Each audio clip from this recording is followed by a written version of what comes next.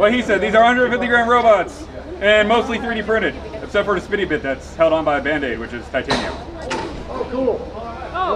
Are these 2-minute fights? Yeah, spinner. This is a 2-minute fight. The other fights are 3 minutes.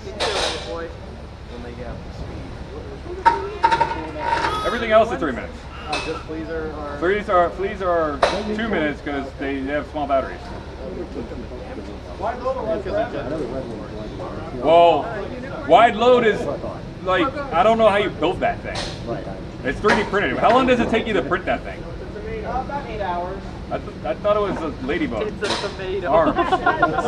It's a wide load. That's an 8-hour print? Yeah. How many times have you done that? This is the fifth. Oh, good hit. Hey look, it's the inside's a wide load. It's one weakness. That's how it works. Oh no! That's, can you turtle?